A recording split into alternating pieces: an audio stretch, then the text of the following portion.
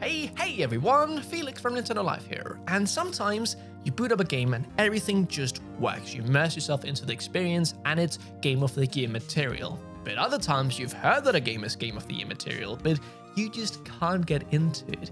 You maybe try it 1, 2, 3 times and then on the 4th try, it finally clicks. Well, these are the games that I personally didn't really click with at first, but then after giving it a couple of hours of just leaving the game for a bit and coming back to it a year later, I understood the hype.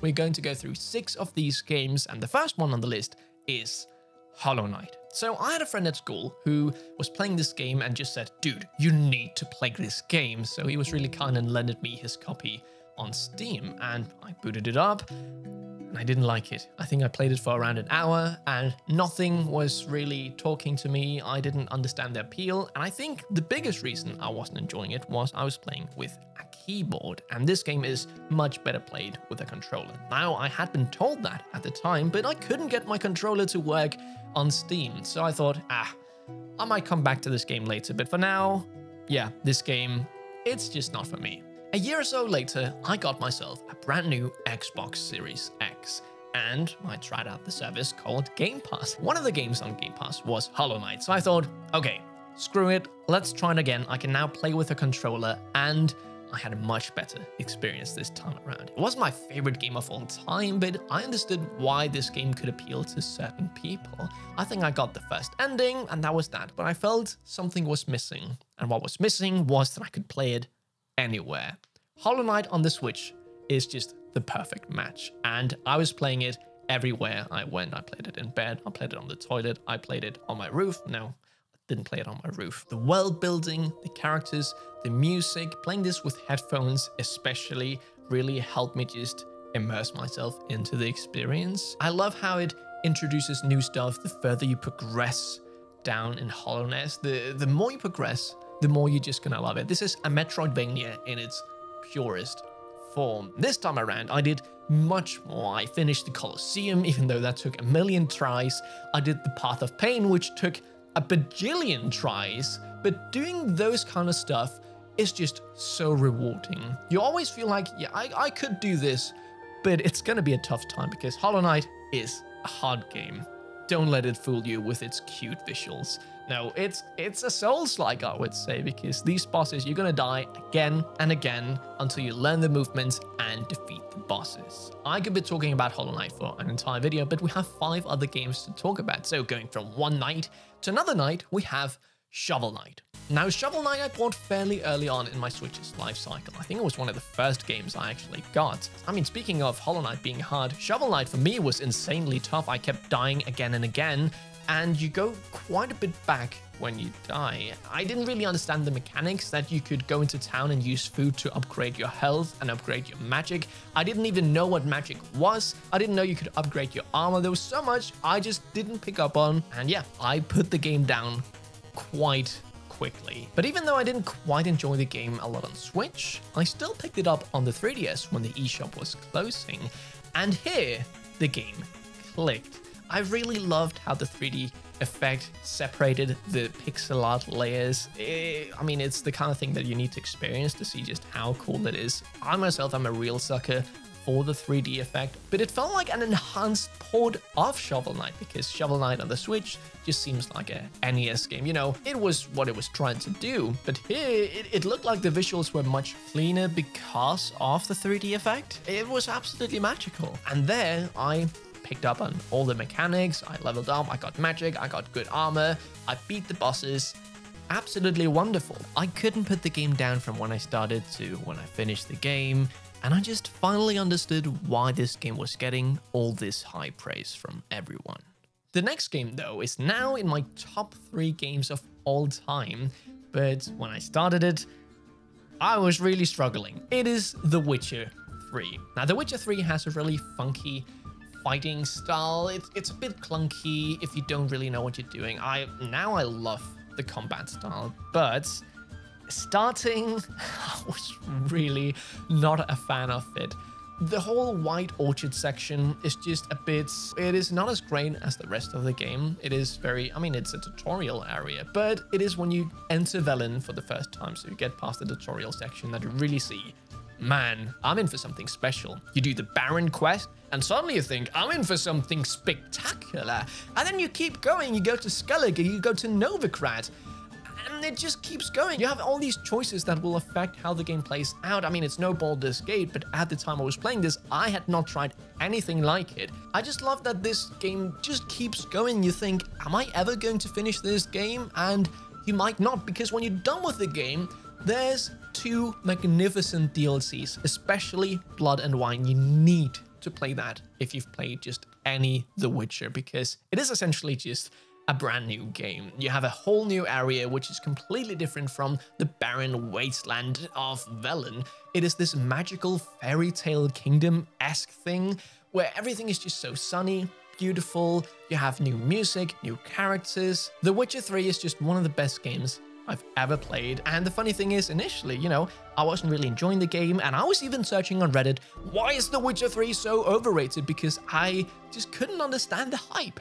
And then I did. So maybe you're in the same section. I know it's a game that some people just struggle to get into, and I think it's mainly the White Orchard section, which can just be a bit daunting. You have this big fight with a griffin, and it can be really tough if you don't know what you're doing. But just get past that, get to the Bloody Baron, and you will see why this game is so magical. Now, I think the game I struggled the most getting into, the game that I played the most without understanding the hype until the last section, is a game called Outer Wilds. Outer Wilds is a very fascinating and original experience. There's nothing quite like it. Outer Wilds is a game that rewards you with knowledge of the game. So if you know what you're doing in the game, you can just go and complete it initially. But because you don't know what you need to do to get there, that is the beauty of it. You go explore this solar system, and I'm not going to spoil anything because you need to go into this game blind, otherwise it ruins the experience. But you're an astronaut going around this solar system trying to uncover secrets about something. I'm trying to keep it very vague here. Now, doing the playthrough, I of course thought, yeah, this game, I can understand why it's good. I don't think it's one of the best games ever made. But then I get to the final scene of the game, and it's the kind of scene that, for me at least, changed how I view upon life. Now, at the time, I was going through a really tough period in my life, and seeing this just completely changed how I looked upon everything, which is not a lot of games can have that, like, that statement. This game changed how I look upon life, but it really did. And you probably know what section it is that I'm talking about if you've played the game. It's the section with a lot of numbers. That's all I'm gonna say. But yeah, Outer Wilds, absolutely fantastic experience, which is really hard to get into.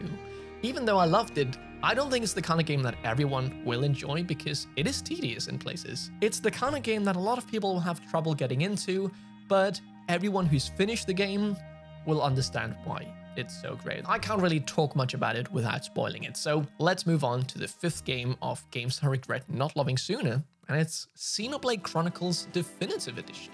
This game is quite fascinating because I really liked it in my first playthrough, but then suddenly I just put the game down when I reached Sword Valley. I think I was just getting a bit bored, if that makes sense.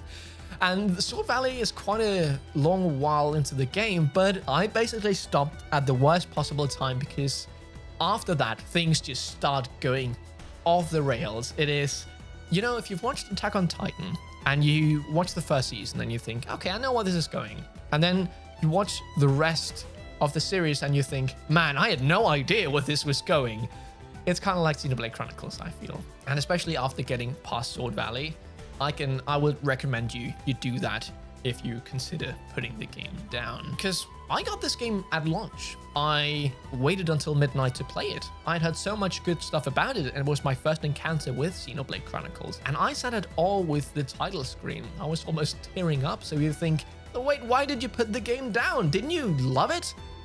I thought it was okay. But the combat wasn't really dwelling with me, and the visuals were really distracting somehow. The way that all the animations were really clunky. I never reached the point in my first playthrough where I could just overlook that, as silly as that sounds. But a couple of years later, I thought, hey, I need to give this game a proper go and not just give up on it halfway through, because it was a good game.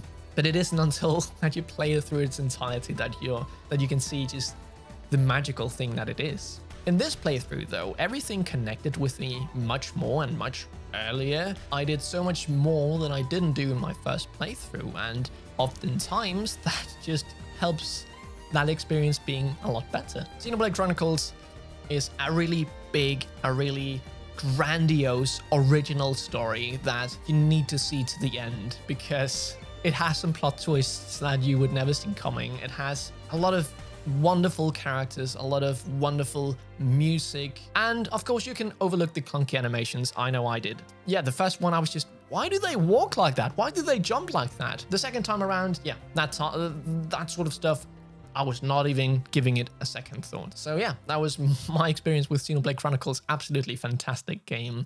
But the last game that I regret not loving sooner is a game that I tried out multiple times, and now last week I started a playthrough, which I am wholeheartedly enjoying. And the game is Dragon Quest XI. But before we talk about that game, I just want to pay my respects to Akira, who made the wonderful designs for the Dragon Quest franchise. He unfortunately passed away last week at the early age of 68 years old, and it was so beautiful to see the internet just come together and honor the legend that he is. Now, personally, I didn't have much exposure to his works. I didn't watch Dragon Ball because when I was a kid down in Spain, I was watching an episode and suddenly the earth exploded and I was traumatized. And Dragon Quest, I never picked that up before last week, just before he died. And what I'm trying to get at here is just that I find it very touching that even in his last moments of his life, there were still people discovering his works for the first time. Rest in peace, Akira. You will be dearly missed. So, going back to Dragon Quest XI, this is a JRPG in its purest form. It's probably the JRPG I would recommend to people who haven't played a JRPG before, because it's a bit simple at its core, but it's wonderful for being that way. So it doesn't have a bajillion side quests like in Xenoblade Chronicles, for example. It has a few in each locations that are fairly simple to figure out. The combat, there's not a lot of different spells and stuff you have to really think about, at least initially. You have, you have a fire spell which you can cast on one enemy, and you have a fire spell which you can cast on multiple different enemies. And the characters are lovable and they get introduced in a really nice pace.